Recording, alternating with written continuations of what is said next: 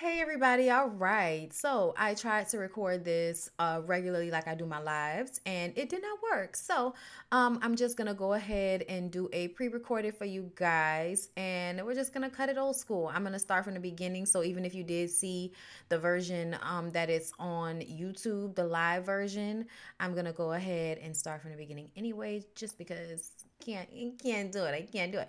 All right.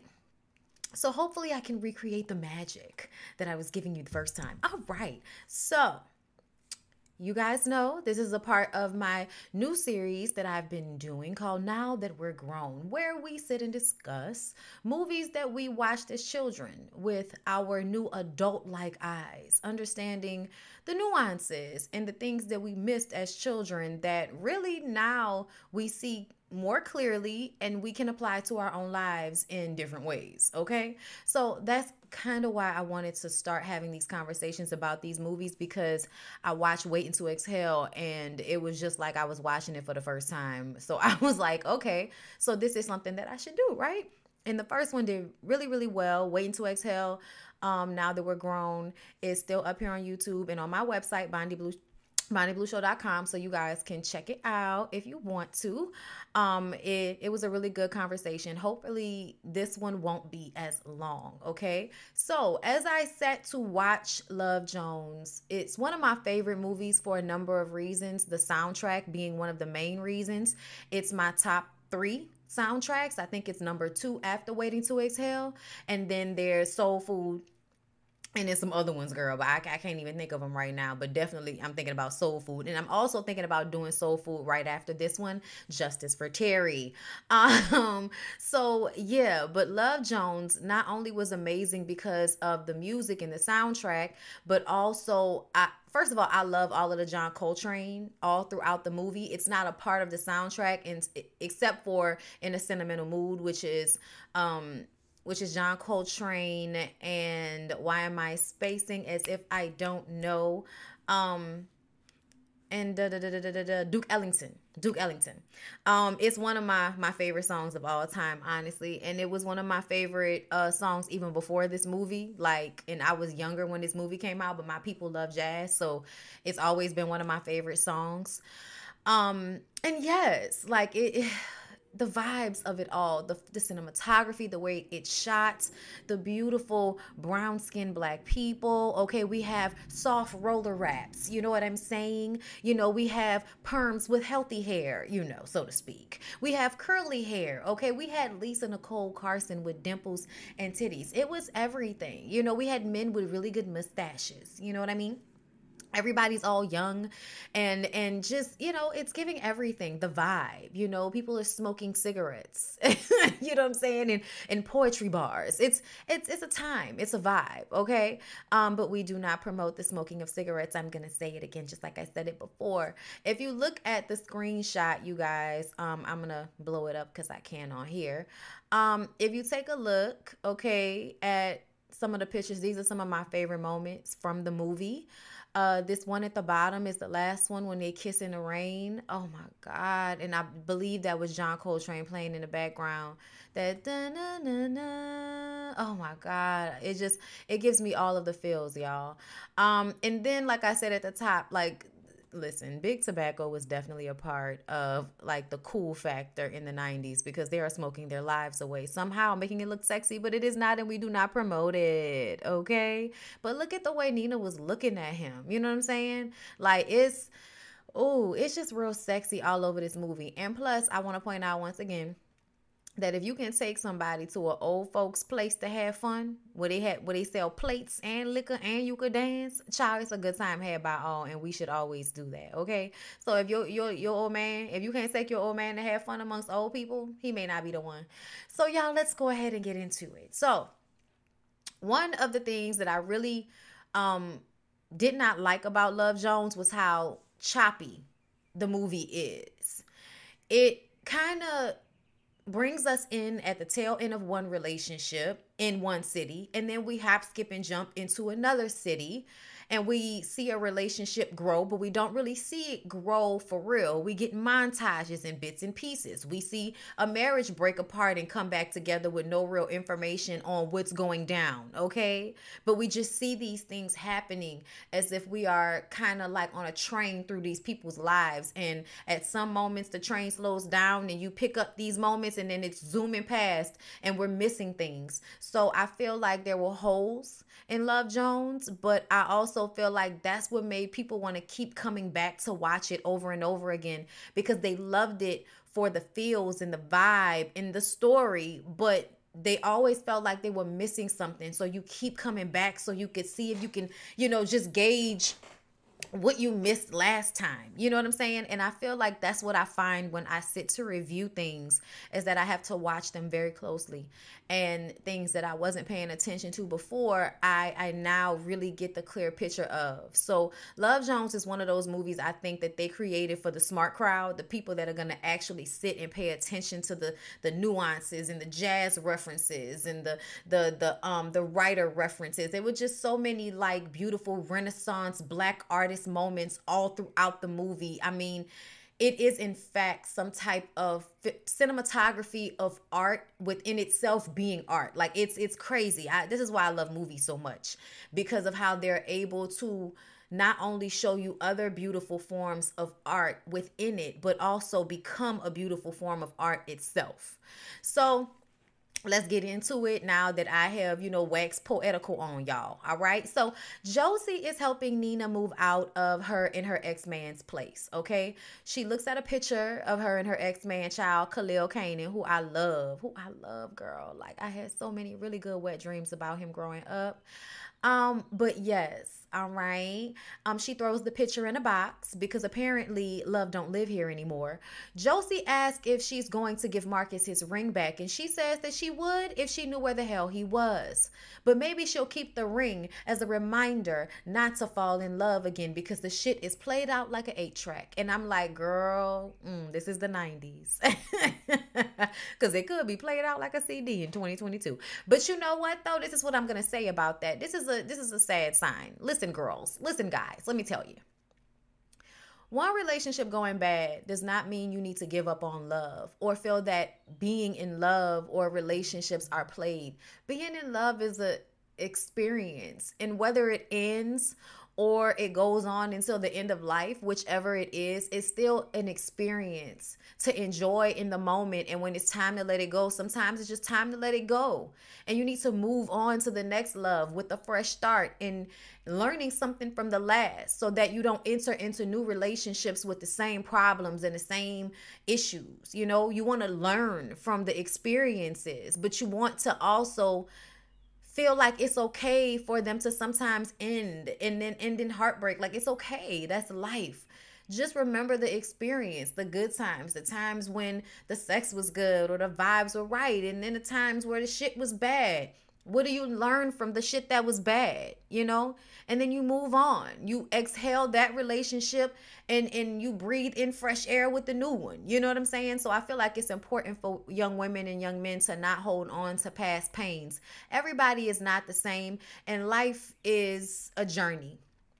So stop looking at every situation where you felt hurt like it's something for you to hold on to, like holding on. Like, no, don't do that. Let that go. Learn from it. Let it go. Okay. So they leave from New York and end up in Chicago at a poetry spot named The Sanctuary, y'all. And it's dark fields, and it's cold, and it's leather, and it's dark lipstick colors. It's black eyeliner around the lipstick color. You know what I'm saying? It's giving. You know what I mean? It's browns. It's maroons. It's bourbons. You know what I'm saying? The colors that we're wearing during this time period. It's just all very, warm. You know what I mean? It's giving. It's giving. It's cold outside, but it's warm on the inside. Okay? So we join the middle of a conversation. And this is another thing I'm talking about with the way this movie kind of hops, skips, and jumps all over the place, because we join in the middle of a conversation between Sheila, Ed Wood, and Savon. Okay? Ed says that Sheila needs a man to enter the conversation with her. Wood calls himself Mr. Romantic, to which Sheila replies that he is the least romantic man that she knows. Ed says, listen, Sheila, at the end of the day, the cat who had the date on top of the Empire State Building is the one who got hustled like a fool. You watch too many movies, Sheila. So let me break that down for y'all, okay? And then we're going to have our beautiful inter-Darius moment. We're going to get into that in a second. But this right here, this conversation is a conversation that I feel like we're mimicking even now, where men are basically giving women reasons for why they should not have to be romantic with women, why they should not have to be sweet and put forth effort in order to procure panties.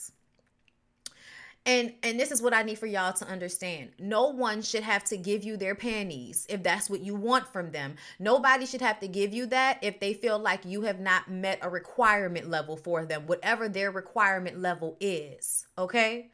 Romance helps you get the panties, okay? It's small things, all right?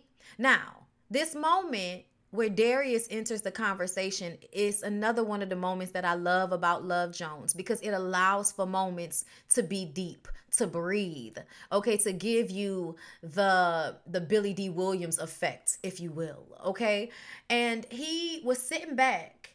He hadn't added. Everybody's interrupting each other. Everybody's a part of this conversation. Darius is quiet the entire time, listening to everybody's perspective. And then when they turn to him and ask him his opinion, he leans in and he says, romance is about the possibilities. From the moment you meet some fine ass babe to the moment you tell her you love her, or the moment you make love to her. That's what he said. And then he says, it's from the moment you propose to the moment that she says, I do. When people say the romance is gone, what they're really saying is that they've exhausted the possibilities. And everybody's like, all right, okay, that's deep. The only person that felt like I felt, which is like, come on, nigga, with this bullshit, is Wood, okay? Now, Wood is an asshole, and I feel like Wood is the type of man that is the 1 out of 3 these days. Y'all are angry at women for some reason. You want women, but you're also haters. Like, it's very weird, like the way y'all relate to other men in a jealous manner, the way you relate to women in a very disingenuous, I just want to have you to show you to other men type of thing. Like, that's a lot of the energy of men these days. And I feel like throughout this movie, we saw everybody, Savon, Ed, Sheila, all hold Wood accountable for being an asshole. Yet these days, I feel like it's more the other way around. Now, Savon and Ed and the men that would check a Wood are now the 1 in 3. The way Wood was the 1 in 3 in the 90s. You see what I'm saying? Like, even though these men present themselves a certain way as, having their shit together, they're not bums like some of the men of this generation. Like, I don't see any of these men living off of a woman. I don't see any of these men feeling like, it's okay for them to do a woman any kind of way and still have them. Like, they know what they have to do, which is why Wood is single, because Wood doesn't want to do those things, okay? I don't know what's going on with Ed, but we know what Savon's situation is. Savon is trying to make a marriage work, and Darius is trying to actually hold on to a relationship for more than a couple of months. You know what I mean? So it's men, I feel like, going through the motions of what men go through. Like, nobody's perfect, but the energy of it feels more genuine and deeper and with more emotional and mental thought. Not Wood, the other ones. But like, there's a more connection to mental and emotional in these men.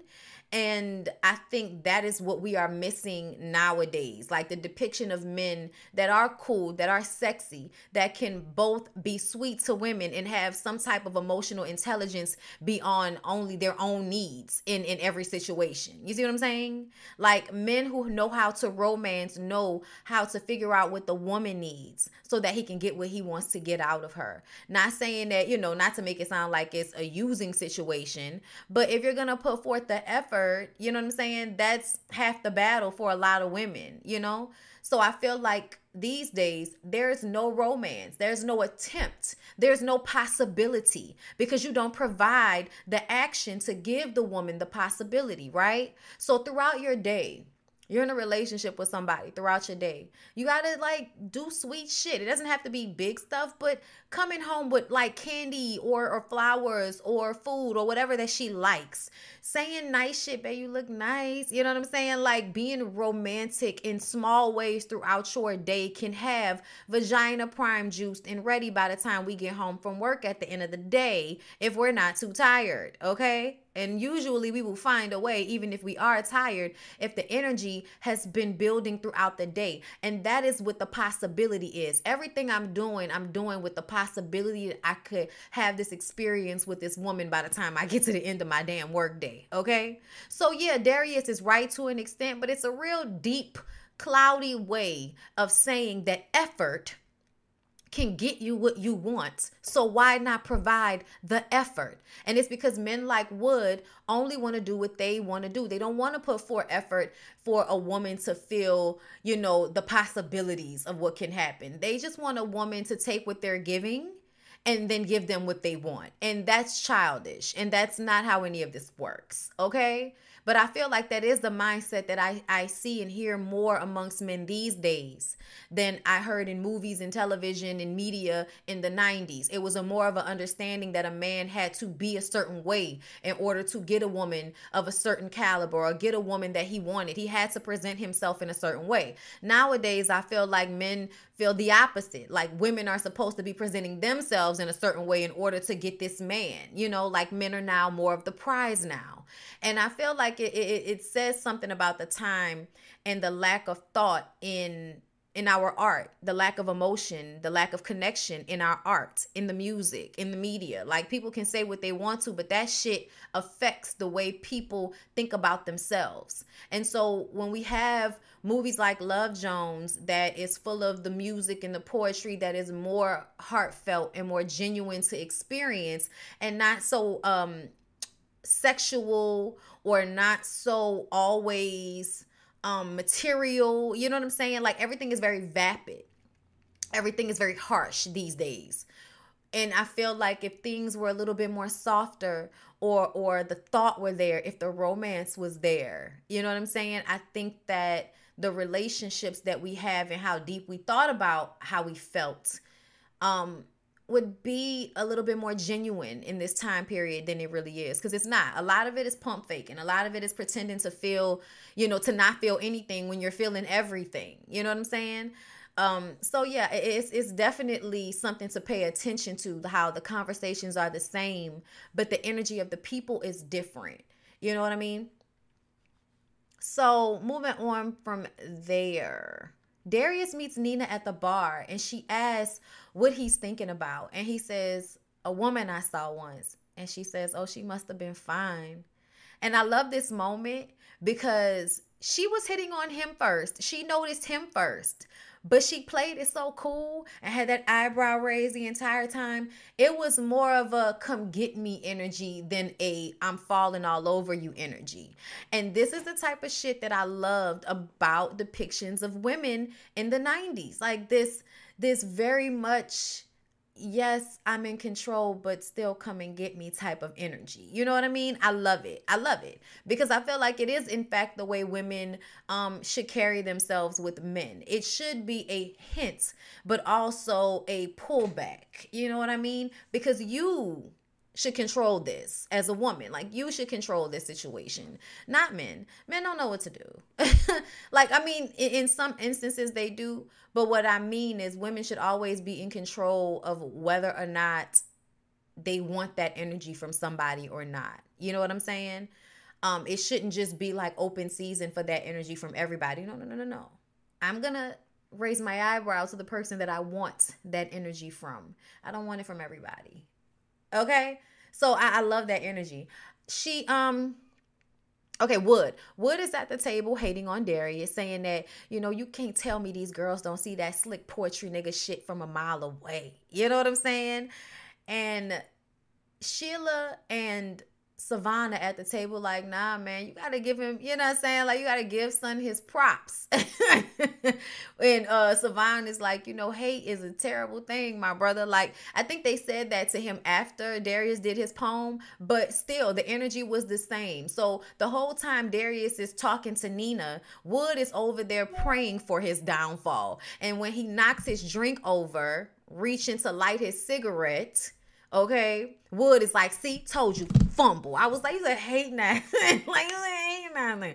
Okay, y'all gotta pay attention to the niggas that hate and try to promote this. I'm not gonna be romantic every day. That's some simp shit. Like, the Wood type of dudes, y'all, they're haters. And nowadays, y'all look at them like they're the cool guy, but really they're the simps because they are jealous of natural, like, attractive energy that another man may have that doesn't require all of this, like, angst and thirst that Wood might have inside of himself. He doesn't see all of that when he looks at Darius. Darius just being his cool self and gets these women with his genuine energy. And Wood has to pretend to be something in his mind so that those women will come to him. And sometimes it doesn't always work. So he's jealous. These men are the type of men that are going to tell you you're lame when you start to show real consideration and thought for your woman. And they're going to push that bros before hoes shit, which is hilarious because essentially they wish they were in your position, but don't know how to be. It is what it is. So after he fumbles, he goes on stage to perform a poem or a spoken word. And he calls it a blues for Nina. AKA, they call me brother to the night. And I'm the blues in your left thigh, trying to become the funk in your right. And he's just trying to give you injections of sublime erections and get you to dance to his rhythm. I'm not going to do the whole poem. Okay, I'm not. Nina looked pissed off that he got up there and used her name to talk about fucking her on stage.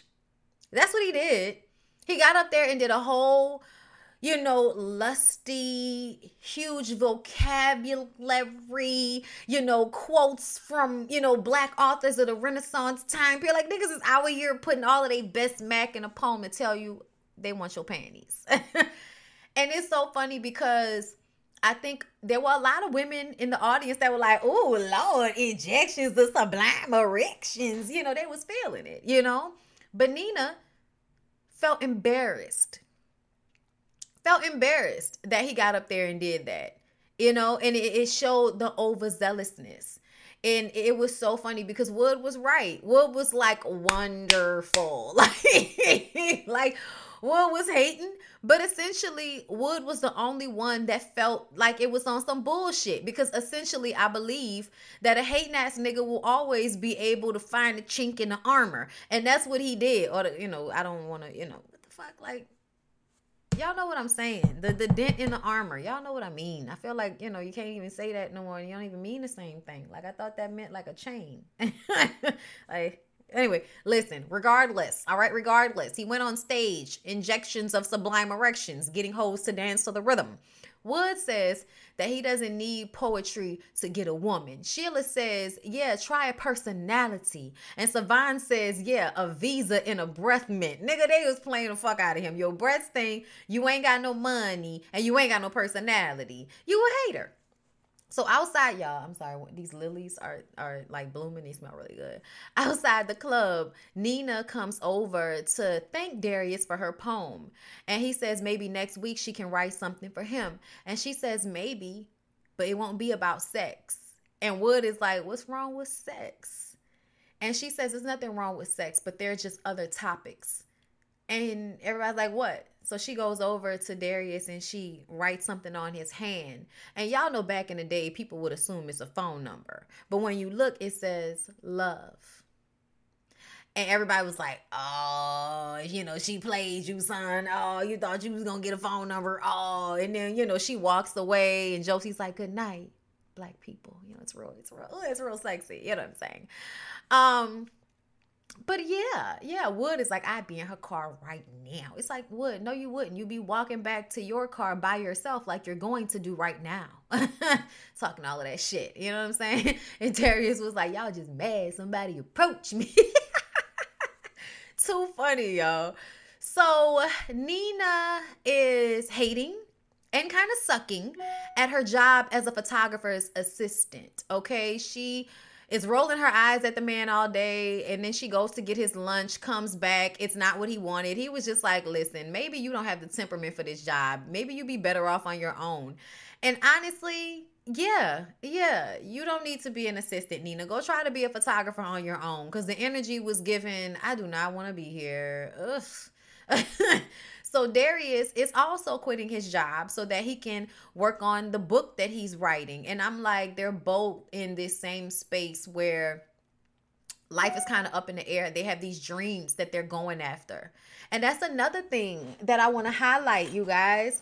I want to highlight the fact that there are two people who both have dreams for themselves, and they're both going after those dreams. Like, that's another thing I feel like the 90s did a beautiful job of doing, was not making women have to give up their dreams for love. Making it so that women had the space to have the careers that they wanted for themselves while simultaneously being in the relationships that they wanted to be in. We saw a lot of depictions of that in the 90s, more so than I feel like I don't know what it is about this period now where I feel like it's anti whatever they were throwing out there in the 90s. Now they want y'all to, go find a man to take care of y'all like it's the fucking 60s or something like that. Whereas in the 90s, it's like, no, do your own thing. Do your own thing. So, Nina goes to Sheila's record store because she's in desperate need of an Isley Brothers CD. Child, listen. I'll always come back to you. I'll always come back to you. I won't do it, but that's my shit, okay? Listen. So Darius comes in behind her, and Sheila was like, your girl back there. And so she's in the back, and he go back there, and he was like, hey, we keep running into each other. And he asked if he can play her something. And she's like, I don't know, because the last time you went on an impulse, you embarrassed the shit out of me. Letting him know that poem about having sex with her did not make her feel good. I mean, it probably made her undergarments wetting a little bit. But also, like, I'm a woman. Respect me. Okay?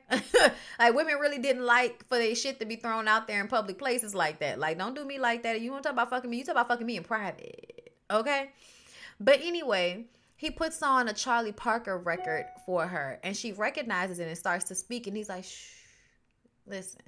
And it almost felt like she about to cuss him out, but she allowed him the space, and she actually listened. And honestly, I loved it. It made me also add Charlie Parker to my jazz playlist. But anyway, so they listen, and the song sounded sad to her. And he says, not sad, melancholy maybe, but not sad. And she says, maybe you're right. He asked her out, but she says that the timing is wrong. And she leaves, but when she's leaving, she kind of turns her head and she looks back. And I'm like, girl, you wanted him to chase behind you or something. See, this is how you play hard to get, y'all. You keep telling a nigga no, and then he got to be all, if he really trying to fuck with you and he really worth you doing all of that, he going to try again. Okay, y'all, this is the type of energy I'm on, nigga. You got to try hard to date me. Like, I'm not easy to procure out here. Okay, I love it. Okay. Sheila tells Darius that, he moving too fast. Women like it nice and slow. I'm like, child, some of us really do. And I was just listening to that before I came up here. It's 7:00, gonna die. I'm in my drop top, cruising the streets. Oh yeah. I got a real pretty, pretty little thing that's waiting for me. I pull up, anticipating good love. Don't keep me waiting. Oh, don't make me do it. It's nice and slow. Plans to put my hands in places I never seen. Girl, you know what I mean. Take it to a place nice and quiet. There ain't no one there to interrupt. Ain't gotta rush. I just wanna take it nice and slow.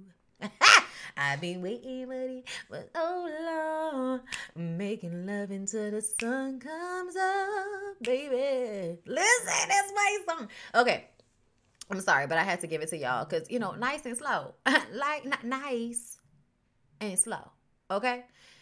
He asked to see her address, which is written on the check that she gave to Sheila. And Sheila is like, no, what if her man comes to the door? And he says, you right, I'm bugging. Then the next thing we know, he knocking on her door with the Isley Brothers CD she was looking for. And she was like slightly freaked out, like, what the fuck you doing here? And he was like, listen, I just wanted to give you the Isley Brothers CD or whatever. You know, this the one. And she was like, yeah, you know, this the one. And he was like, oh, okay, you know. And she was like, what, you trying to come in? And he was like, I mean, you know, if you ain't, you know. And she was like, okay. And she lets him in. I'm like, girl, why would you let him in your apartment? This shit is crazy. First of all, he got your address off the back of a check. Somebody to call the police on Sheila. Second of all, okay, then he show up at your apartment, stalker. All right, she let him in, y'all. Listen, I would have been scared. I wouldn't have let him in my house because I would have been nervous that he was on some creepy shit. Like, you just can't trust niggas these days. So this is a moment that I felt like, no. This wouldn't have went down around my neck of the woods. I would not have let you in my house, good sir.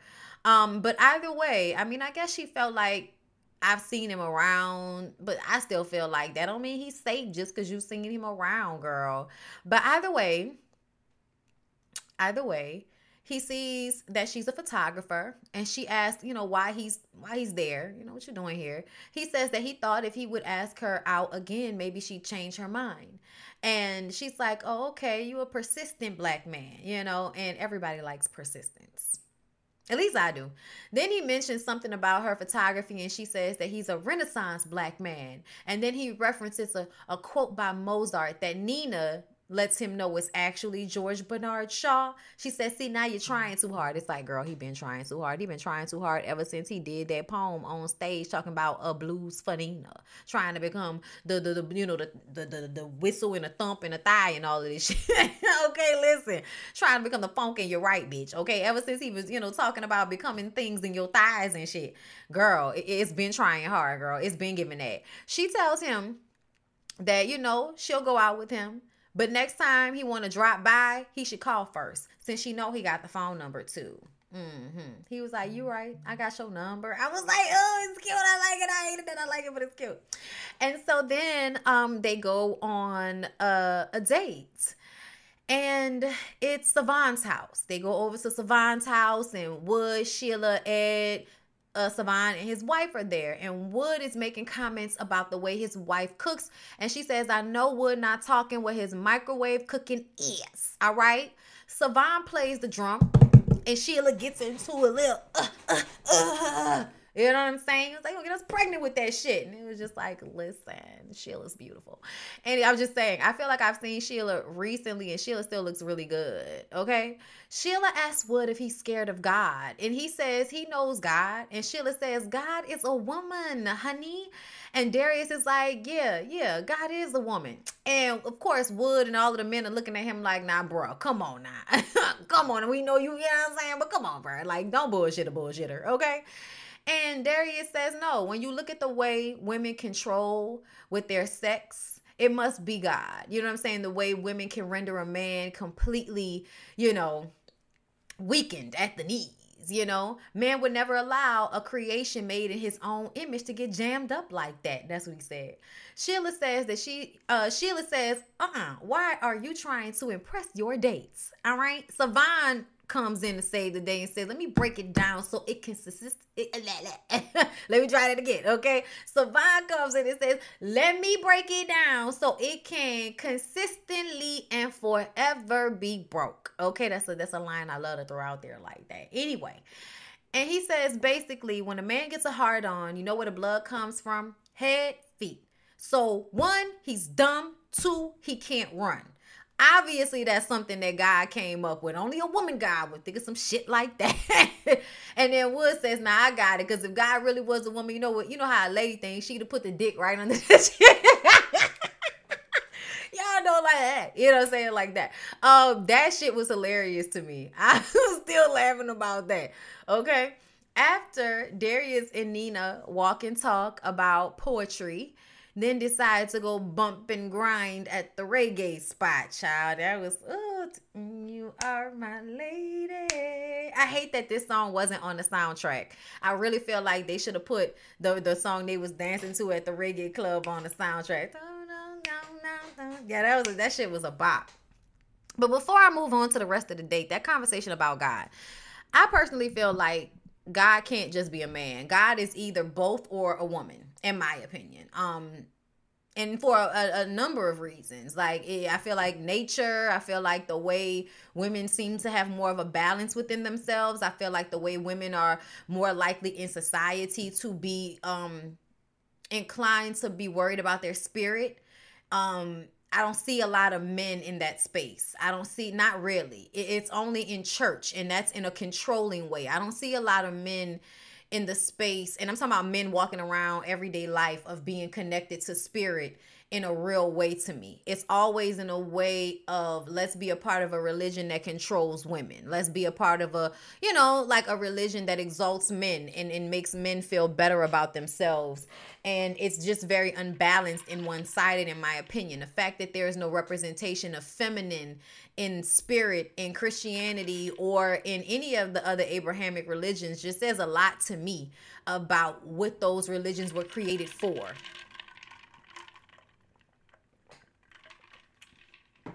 I believe in God, but I don't know if we believe in the same God, child. I'm going to just go ahead and say it like that. So Nina and Zarius take their walk, right? And after the reggae spot, they get back to her place, and he gives her an old nasty tongue kiss, y'all. It was like, ugh. But, it was a rush. And she was like, listen, I can't go out like that on a first date. Because, us girls got class. We can't be fucking you on a first date unless we really like you. So he walks away. He goes to his bike, and then he turns around. Listen, what he said, he was like, I just want to come up to talk. And they both kind of laugh because they know that's not true. They both laugh, y'all. They both laugh because they know it's not true. So she just says, all right, come on. And y'all, we have one of the best, sexiest, up close sex scenes I have ever seen, to one of the best remixes of a song for a soundtrack, because something y'all know is an upbeat song. They remixed it and called it the Mellow Smooth for this one, and it is literally one of my favorite songs of all time. Something, let me break you off, baby, break you off, something.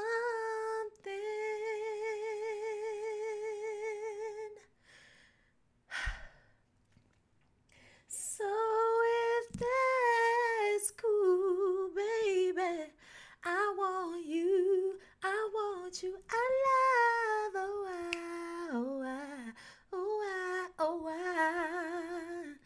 Till the police come through, oh, baby, do a little something with you, boy, yeah, sweet baby. Oh, come on, y'all, it's everything.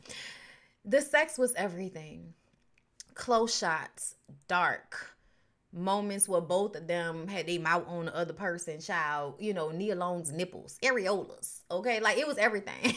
Like, it was just a beautiful sex scene, the way they cut it together, the music, the vibe of it, like, it was, the way you can imagine it happening. Girl, sexy, sexy, sexy, sexy, okay? To the point that the next morning, Darius is up in the kitchen cooking cheese omelets, okay? All right? In the kitchen, wrist twisting like a stir fry, whip it, okay? She assures him that nothing that happened was something that she didn't want to happen, meaning that she really wanted to have sex with him, which is why she had sex with him. And now she doesn't regret having sex with him. Not at all. And he was making omelets, and he gave her something. He was like, well, I'm about to, fix me something. You want anything else? And she was like, don't say that. That's like some shit I'd say. Look, don't ask that question. Don't ask that question. Okay, listen. And you know what I'm saying? He was like, is there something else you need? And it was like, oh, we're about to get into it again. Oh my God, I love it. All right. So she talks to Josie about it. But she wasn't really trying to tell Josie that she had sex with him on the first night, but Josie kind of picked up on it and was like, I can't believe you fucked him on a first date, you hoe. And she knew that everybody would feel like this. Like, which is why she didn't want to have sex with him on a first date. But she was just like, I didn't plan on it, but it just happened. She was like, yeah, you slipped and fell on his dick. And it's just like, listen, I may not have slipped and fell, but bitch, it felt real slippery, and bitch, I might have fell. Josie wants the dick details. Okay, how big, how long, all of that. And Nina says, girl, listen, I can't even describe it. It was like his dick just talked to me. Josie said, what did he say? She said, Nina. Ooh, woo, girl. But it ain't no love thing. We just kicking it. I was just like, girl, I was just like, the way you just talked about that man dick touch your soul. Ain't no we just kicking it. That was cute though, girl. That was cute. That was cute though, girl. Okay, anyway, y'all, just get a little greasy. I'm like, girl, why you getting greasy? You know what I'm saying? Anyway, so Savon's wife is leaving the house abruptly with their child. Get your shit together, Savon, trifling ass, okay? And he says that if she would have tried to save some damn money, maybe they wouldn't be going through this shit. So whatever they going through, child, we don't know, but it got something to do with money, and he trifling, and he need to get it together, and her and the baby leaving, and it look crazy, okay? Here come Darius, like, you know, see you later, Troy. Darius, talk to your homeboy. What's up, bro? What? He's like, we supposed to go bowling. He was like, I know that. He's like, play pool. Something. He like, well, go play pool. But it was the way he was like, you know, I know that. Like, nigga, you just asked what I'm doing here. Like, I told you know, like, we had plans. I know that. So they go and play pool, right? And Darius asks if he's with his soulmate. And so they talk. And Savon says, does he love his wife? Hell yeah. Is she here? Fuck no. He said people with profound insights on life know not to get married. And those who do, they know marriage is what you make it. And I'm like, that is very real. That is very real. Savon says, why you asking? It's that girl Nina, huh? And, you know, it suffice to say that she put it on him, okay? The Undun, the Oriba, the Orishas, the Yoruba, she put all of that good God-like pussy on this man, okay? He was up making cheese omelets. But once again, swearing that it ain't a love thing, they just kicking it. Savon says one thing about it, when that Jones comes down, it be a motherfucker. And I was just like, that boy over there hurting because that lady left. Son over there need a hug, okay? Darius brings Nina to his place and forgot, I guess, that there was a picture of him and his old girlfriend on his desk, so he hurried up and put the picture down. And it was his ex, Felicia. Then Nina starts asking him to take his clothes off, and she starts taking pictures of him and shit, and we just, it's the sexual chemistry, y'all. It's the montage of the sexual chemistry, the kicking it, the hanging together, the, you know what I'm saying, this picture up here. You know what I'm saying? Like, is it this picture? Is it this picture? I can't remember. I know for sure, like, they was just vibing and having a lot of sex. You know what I'm saying?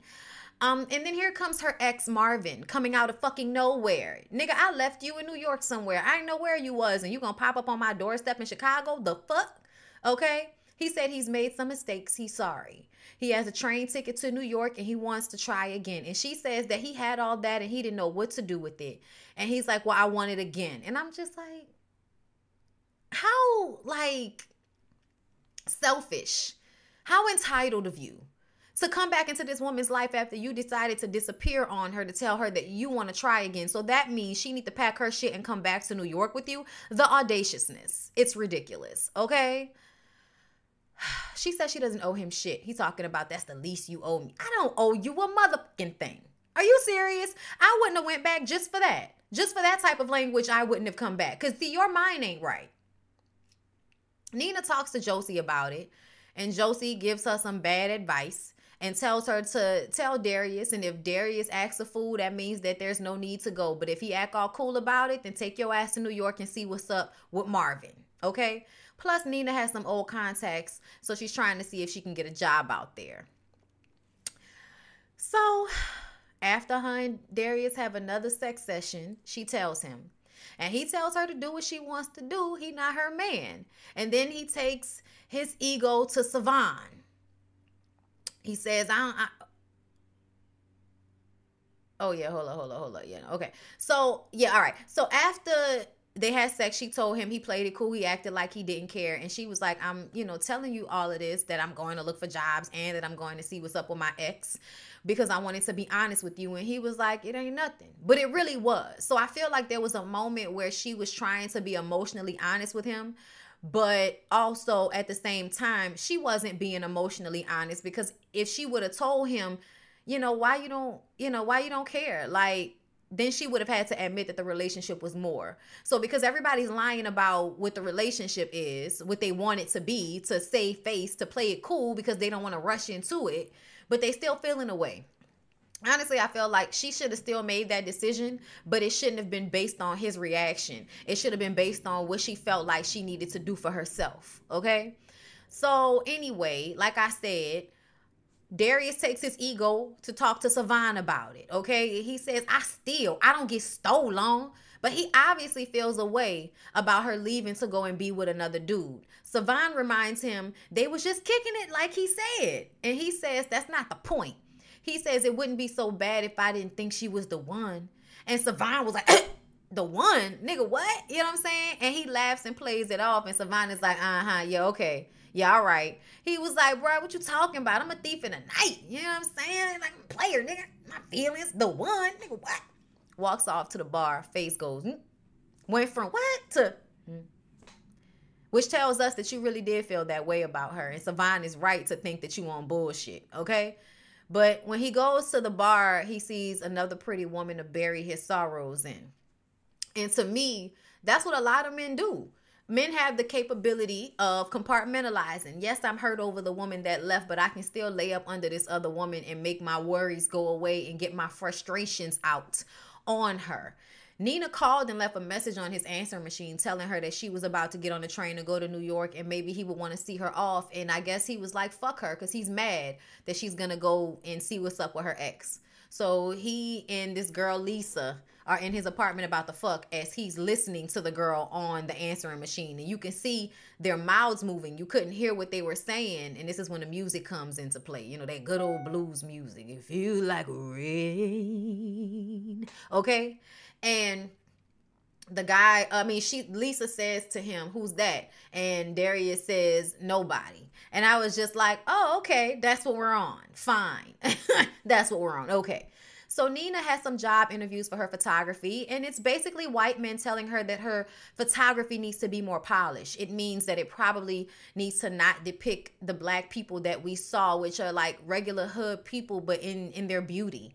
You know what I'm saying? Like these beautiful hood people in, just being, smiling, living. You know what I'm saying? And there was absolutely a beauty in the roughness, in the grittiness of it. And that is the type of photography that she does. It's given Gordon Parks. So she gets home after dealing with the microaggressions of white people trying to find a job. And Marvin is complaining about her eating the last box of cereal because he had a bad day. And she was like, well, I had a bad day too. He was like, well, you want to talk about it? She was like, no. Okay. And he's saying that he doesn't want her to worry about finding a job because he doesn't want her to worry about rejection. But to me, it sounds as if he didn't want her to follow her dreams because he wanted her to be sitting at the house waiting on him. And that's not something that she really wanted. Whereas with Darius, there is the space to do exactly what she wanted to do because he wasn't putting those types of confines on her because he wanted to, figure his career out too. So I almost feel like it was showing her that the relationship that she wanted with Marvin wasn't really what she wanted for herself. It's what Marvin wanted for her. And at least when she was with Darius, she was able to be however she wanted to be. You know what I'm saying? There was an openness in that. So I think she was able to see the relationships more clearly. And she says that she doesn't know why she's there. And he says, what about after all these years? Now you don't know why you're here? She was like, all we have, Marvin, is all these years. And it's just not enough anymore. So the next morning, Nina leaves her ring on his finger and goes back to Chicago, girl. And she went to Chicago from the train station to the sanctuary looking for Darius. Okay, Josie was like, girl, I know you came here looking for Darius, but he ain't here, so let's go ahead and leave. On the way out, Wood tries to holler at them, but it's like, no thank you, Wood. Go on to your hearse, sir. Go on and go on to your hearse. Actually, Nina meant to call Darius the next day, but she was at the bookstore and saw him there with that girl Lisa that he had met right after she told him that she wanted to go to New York. So he's been dating the Lisa girl, and when she saw that, that made her not want to call him. You know, you with another girl, so I'm just gonna go ahead and leave you where you at. Wood.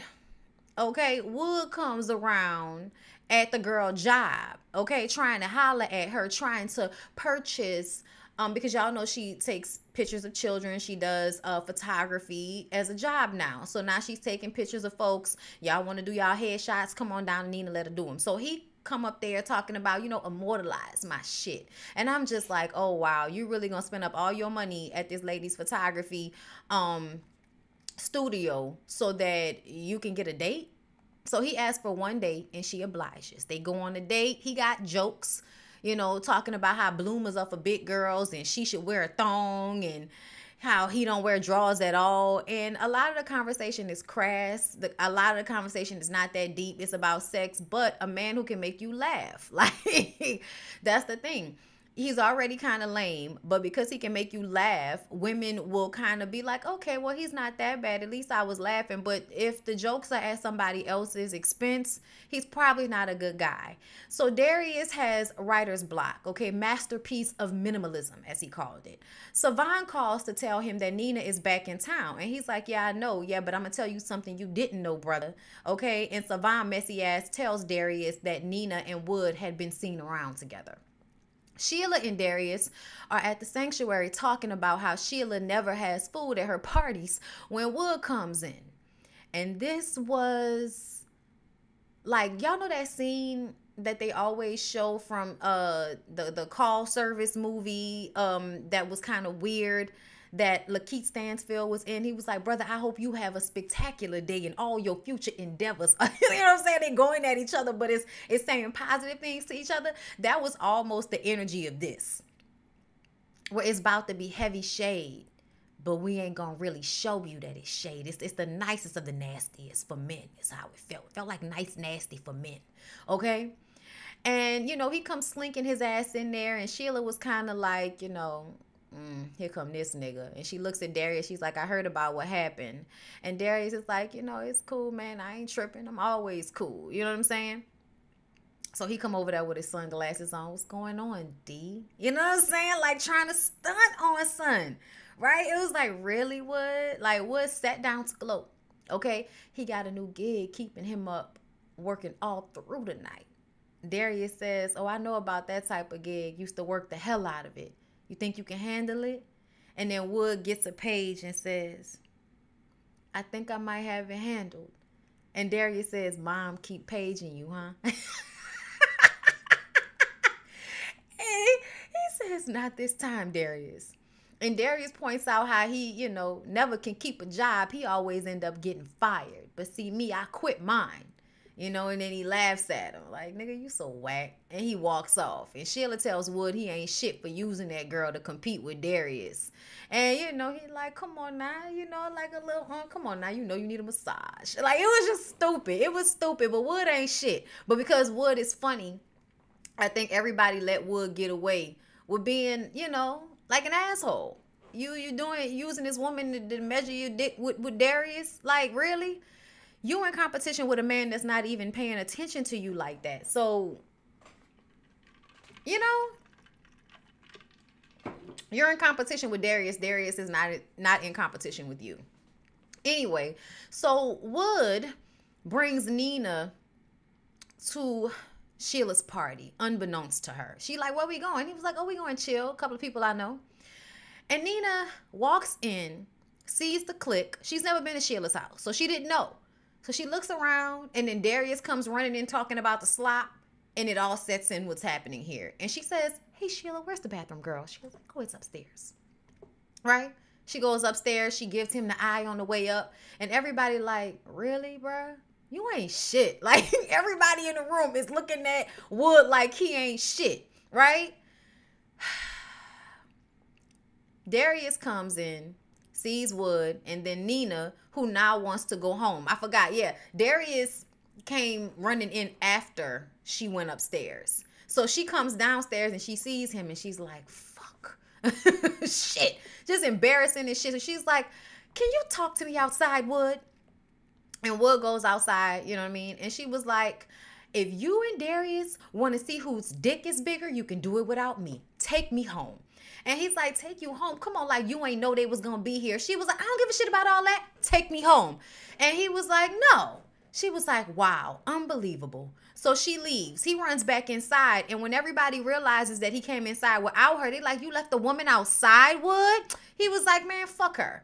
And Darius was like, wow, son. So Darius goes to get his coat, bumps the nigga on the way out, and goes to run after her. He like, oh, Nina, hold up. And she walking, she mad. And he was like, hold up, okay? Now, the last thing you want is to be out here this late, stomping up and down the street like somebody done stole your fucking bike. Now, let me take you over here to the payphone. We can get you a cab, and I'll let you go on your merry way. I just want to make sure you all right.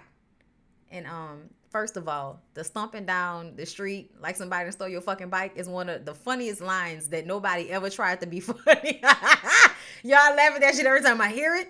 It lives rent-free in my mind, first of all. Second of all, a man that is that worried about you, that he's like, hey, fuck all that. I don't care what's going on with you and this nigga. I don't care what's going on, but I do want to make sure you get home safe, even if that nigga don't want to make sure you get home safe.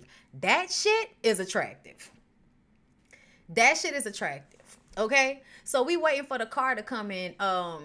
What'd he say? He's like, he asked how she's gonna come back and not call and then hang out with his homeboy and shit.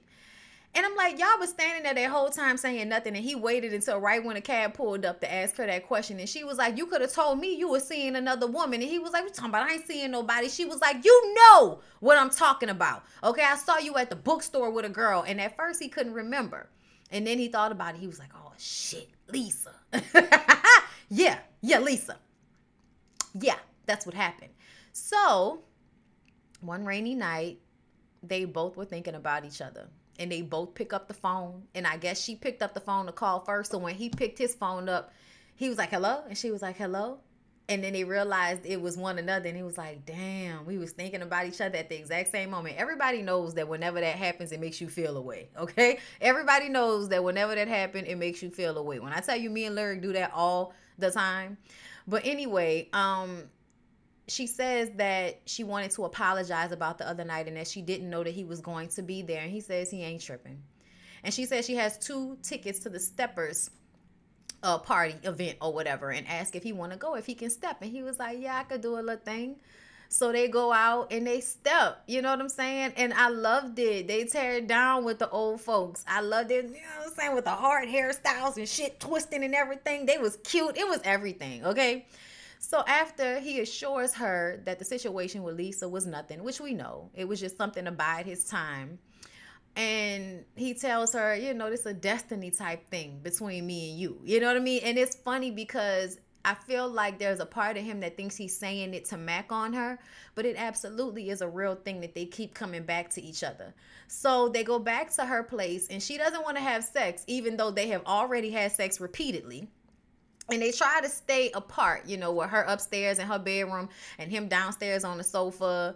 And they playing that Jelly Roll Killed My Papa. You know, it has a build up in the music. So like as they're up there getting hot and shit. And he was like, I can't take this shit. So he goes up there. And, you know, she was like, you know, I'm not asleep. You know, she wasn't bothered. He was like, can I play something for you? And she says, yeah. And so he puts on In a Sentimental Mood, y'all. It's my favorite song, y'all. I love that song so much. Dun, dun, dun, dun, dun. And then we get another montage. This is the montage that I was thinking about at the beginning of the video. Like, because they always want to throw you a montage in there. But this montage was longer. This montage was the dance and then all of the romance. It wasn't the sex like the first time. The first time it was all about the sex. This time was more about the romance. You know what I'm saying? It was about them spending time together. Look, the picture of them smoking, the cigarette, the way she was looking at him, hanging with Savon and his new old lady, just running in the park. They were spending all of this time together in a way that was really a relationship. You see what I'm saying? Different from the first time, which was more about sex. But somehow we end up in a disagreement anyway. I don't know how. And that's what I'm talking about. Like, we see them being together. We see it being a relationship. We see, the music is playing, y'all. It's giving us everything we want. And then one night she's laying in the bed and he gets a call from Lisa at 5 o'clock in the morning and actually gets up to go and talk to her. There was another time when she came home from a walk taking pictures and Lisa's phone number is on the refrigerator as if, she's not basically living there with him. So it seemed like he was still doing things that made her feel like the relationship still isn't as serious, because why would you keep this girl's number on the refrigerator? Why are you answering this girl's calls at 5 a.m.? And Nina isn't the type to say shit when it happens. You know what I'm saying? Like, she's just going to focus on what makes her feel good in a relationship, and that's the sex. So even though she's seeing these red flags, at the end of the day, the sex. You know what I'm saying? So we just going to hunch, and then it is what it is. But eventually the conversation happens, right? And she's feeling away, he's feeling away. They're both trying to work on their separate things, kind of sitting in the house bored. And an argument starts, right? Regular argument. He says that she's the one that went to New York and fucked old boy, hung out with my homeboy, partied and shit. She says he acted like he didn't even care that she went to New York. And he says that she could come and get her shit. Like, just broke up with her. Like, out of nowhere. They're having a disagreement about basically how they got back together without discussing her going to New York and how he felt about that.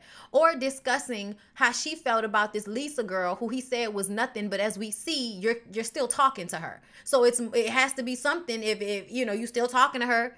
And honestly, I think it wasn't that he wanted to be with her. It was that the both of them kept a foot outside of the relationship in some capacity. I don't know why. And I can't even really understand how that showed up until this moment, that they both kind of kept one foot out of the door in the relationship.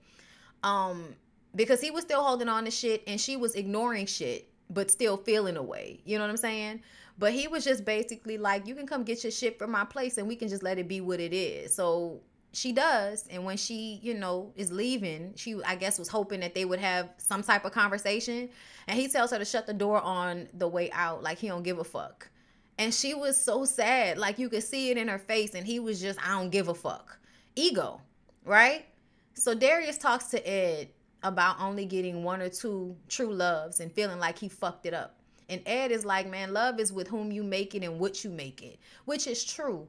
But the chemistry and the energy that you get from a person is extremely important. And you're not going to feel like that about everybody, which is why it's important to not squander those relationships by not being careful with the way you treat a person.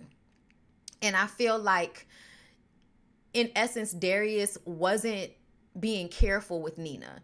Like, you asked her for this. You asked her for what she's giving you, but yet you're still mad about what happened. So you still keeping this girl's number on the refrigerator. You still talking to this girl. You still leaving space for this girl who you said wasn't even that important, which means that in some way you felt like you needed to keep an upper hand on her. You weren't treating her well.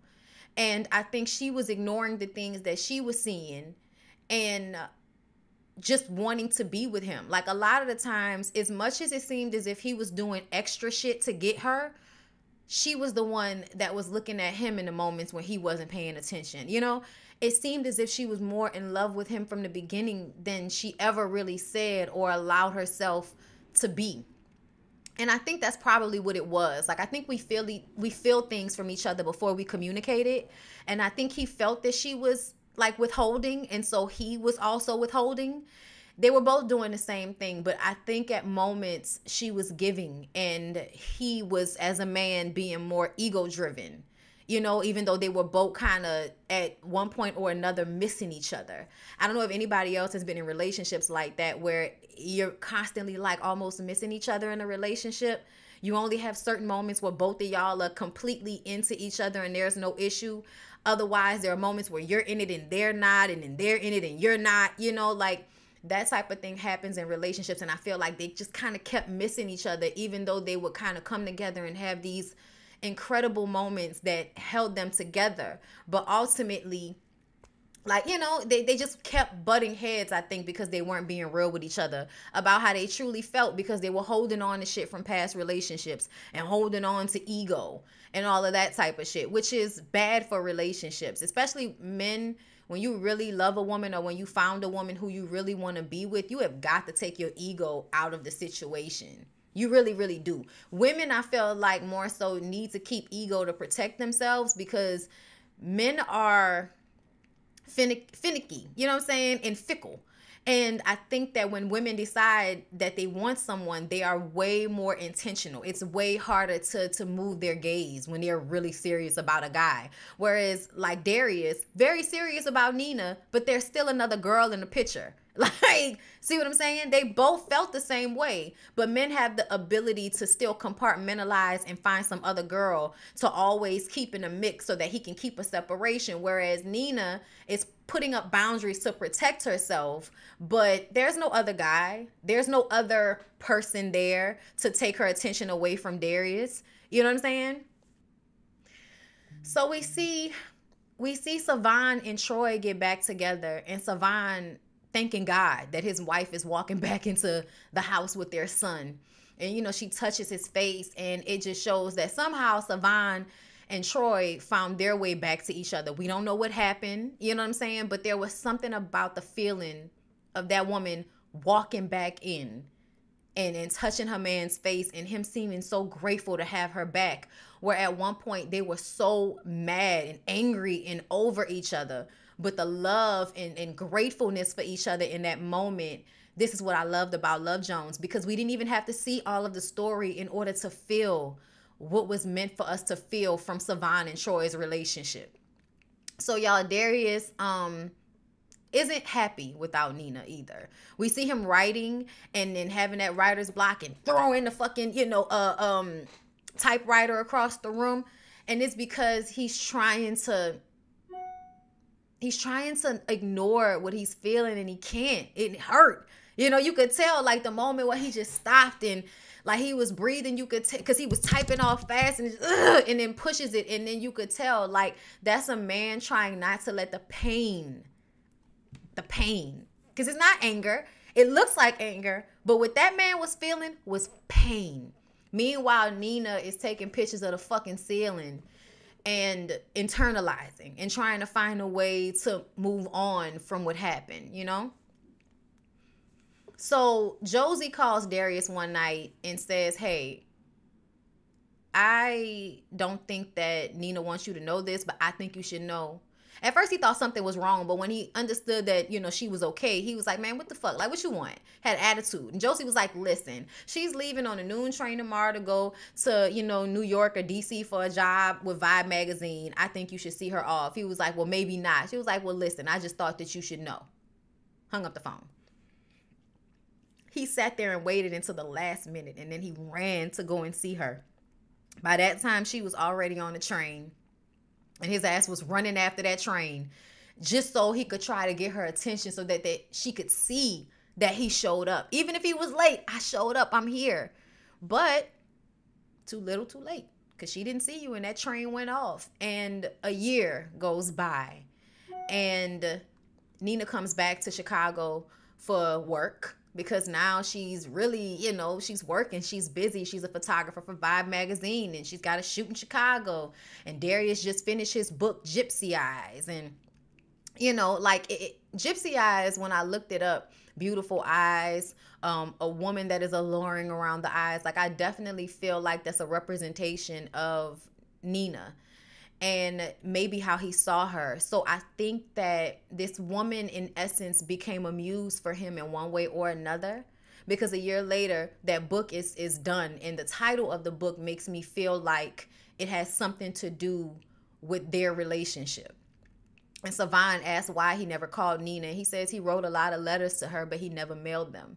However, he did quit smoking. Nina goes to the sanctuary to perform for the first time, and we didn't see Darius in the room. She was like, I wrote this for somebody, and I was hoping that they would be here, but I don't see them.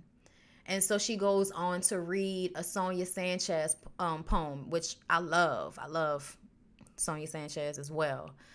But the poem that she read about remembering love, y'all, hold up. Let me get it for y'all, because it's really so beautiful that I feel like this one needs to be repeated to everybody. I am looking at music. It is the color of light, the shape of sound high in the evergreens. It lies suspended in hills, a blue line in the red sky. I am looking at sound. I'm hearing the brightness of high bluffs and almond trees. I'm tasting the wilderness of lakes, rivers, and streams, caught in an angle of song. I remembering water that glows in the dawn, the motion tumbled in earth, life hidden in mounds. I am dancing a bright beam of light. I am remembering love. Y'all, it's literally one of the best poems. And I say that because for me, I remember there was this picture of the forest in my parents' bathroom when I was a kid. And I used to always look up at this picture, and it's the reason why I'll have pictures of the forest, because there's something so endless and peaceful and serene and godlike about it. There's something so big and scary but safe feeling about nature, right? So the way she writes the poem, I'm looking at music, but it's the color of light. It's described as what I see in nature, the beauty of that, and how I can add that to how sound and music and love and those things kind of come all together. And I think it's the perfect way to take pieces from the memory and put them all together. Because for me, when I remember certain things that make me feel good, that are about nature, it is also connected to a feeling. It's also connected to a feeling of safeness. That's why I said, it makes me think about that picture that used to be in my parents' bathroom, because I'm a kid. So I have this feeling of safety in this space. And I can literally just sit there and stare at that picture and hear birds and water and trees whistling and feel like it is the most peaceful place that I could be in. So this poem reminds me of what that feeling is.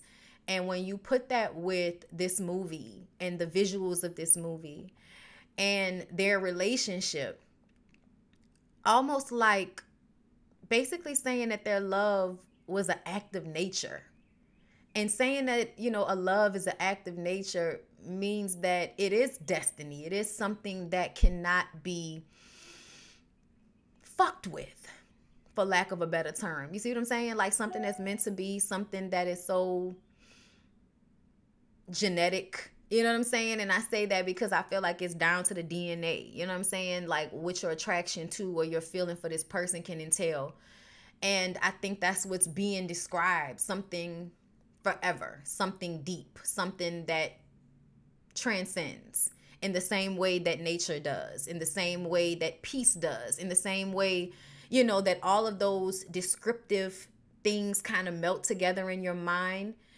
They are forever in the way that love can be forever. You see what I'm saying? So it's putting the feeling with the picture. I hope that makes sense to y'all, because I feel like I'm I'm going on a tangent, and I'm saying things that may not necessarily connect, and I hope that they do. It makes sense in my mind, but sometimes it's hard for me to explain those types of feelings that I have about, visuals and sounds and music and how those things can procure a feeling for me. So the poem is one of those things where I feel like it's words, but it describes a picture for me. You know what I'm saying? And that picture creates a feeling. And then you add it with the, the music part of it and the love part of it. The poem was for the movie, essentially. Like act of nature with all of these different influences to create the feeling. You know what I'm saying? And I think that is what figured it out. That's this movie. That's why the movie doesn't connect in this very fluid way, but you still love it if you love it, because you're feeling all of the shapes, the sounds, the light. You know what I'm saying? Like, just like that poem, it's like all of these little pieces that I've picked up. You know what I'm saying? And I put it together, and it doesn't give you the complete story, but it gives you enough for you to get the feeling of it. You know what I'm saying? So I feel like the poem in some way is representative of the way the movie relates, which is an amazing thing to be able to do. You know what I'm saying? Whether, I can't remember whether the poem was done for Love Jones or whether it was done before and just featured in Love Jones. I can't remember, because they use another Sonia Sanchez poem when they were walking, and she talks about the one where, you know, I take all the memories and spread them across our bed. At night I breathe you and become high. That shit, love that one. But yes, so after you know, she finishes the poem, one line she said before she started, she says, it's so funny what you can do in front of a room full of people that you can't seem to do in front of one person. So it showed how, even though she seemed fearless in her relationship with Darius, there was a fear to be honest about how she felt about him. And I think they both were living in that space. So after she reads the poem and she walks out, throws the book in the garbage can, like, I've said it, I'm done, I let it go, right? But she's outside and Darius is across the street, and she's about to get into the taxi. It's pouring down, raining. And he says, Nina. And she runs across to him, and they stand under like this overpass.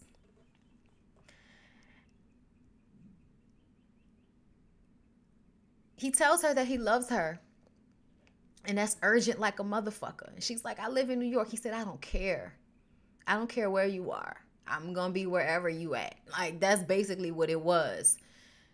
And when he finally told her he loved her, and she said she loved him too, she mouthed it to him after they kissed, with all of this like water and rain falling around them and that motherfucking John Coltrane song.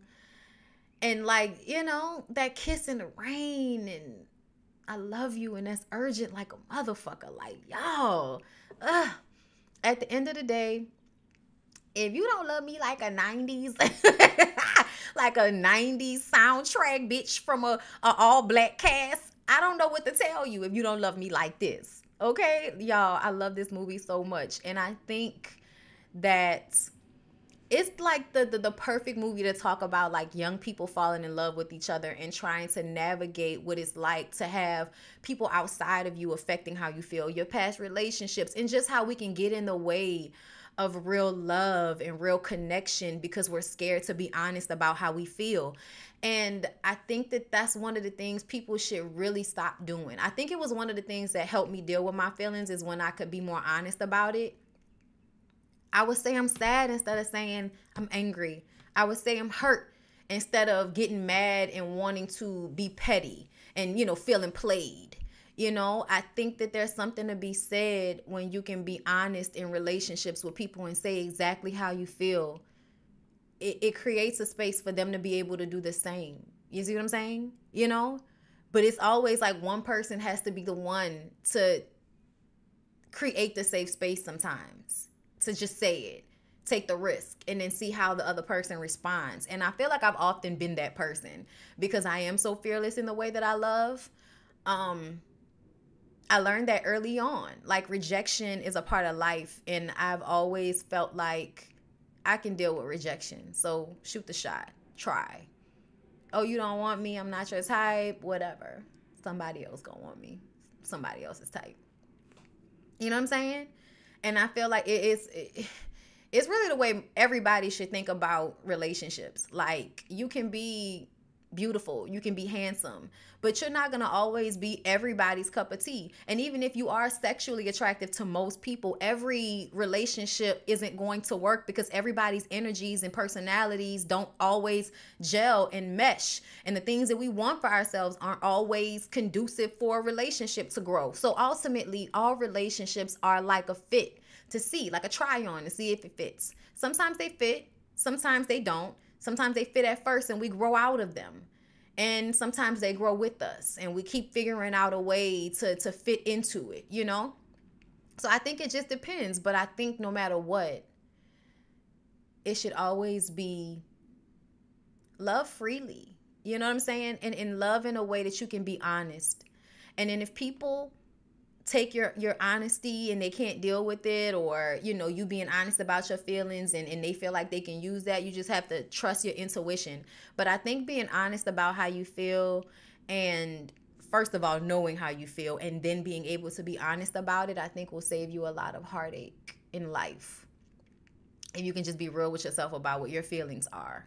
And I think that was their main issue, was that they couldn't be honest with themselves or each other about their feelings. And then when they finally were honest, honestly were, finally were real and honest with their feelings, then we get the proverbial happily ever after, which we know is not real. But I think in every moment there is a happily ever after in the moment, in the story. You know what I'm saying? And then we go on to the next portion of it. And will there be a happily ever after to this chapter? You know what I mean?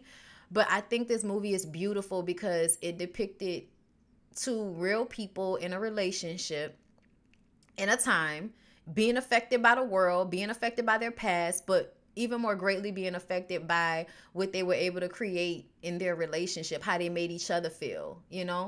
And I think this movie just showed how beautiful relationships can be, even with the ups and downs. You know what I'm saying?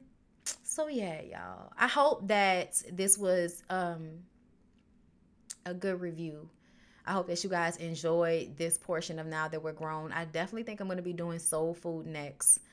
But yeah, y'all, it was a trial and a tribulation, but I did not want this recording or, the playback and all of that. I didn't want it to have all of those glitches and issues. So I decided to go ahead and premiere it to you guys. I hope you enjoyed it. I enjoyed putting this together for y'all and looking at it and even having this conversation, because I feel like usually I'll make notes and then as I go out, the things will reveal themselves to me, the meaning in it. So I hope I was able to translate that. I hope you guys enjoyed. I can't wait to do this again. And hopefully next time we'll be able to do it live. But if not, we're going to keep it going anyway. I hope y'all enjoyed. Like, comment, subscribe. Check out my website, bondyblueshow.com. And I will see y'all in the next one.